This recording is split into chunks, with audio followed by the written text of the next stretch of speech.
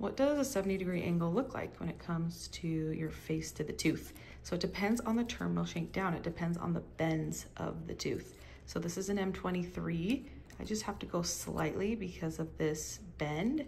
Then on the mesial, I'd be crossing the tooth this way. This Montana Jack by PDT has a little bit different bend. So when I use it, my 70-degree angle is gonna be, I'm gonna bend just a little bit differently. I'm gonna kind of cross the tooth a little bit.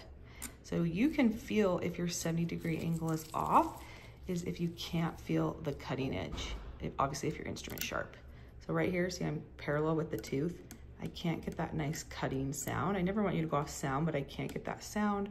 When I make that proper 70, I can feel that cutting edge on the tooth. So it totally depends on your instrument, how to make that 70-degree angle. This is a Bogey 513 from American Eagle. It has an anterior instrument, so it's completely straight.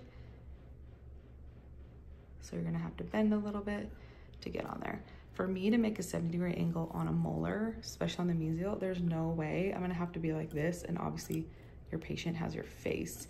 So it's really tempting to try to use anterior instruments in the posterior, but there's just no way we can get that proper 70-degree angle because they don't have the proper bends in the instrument.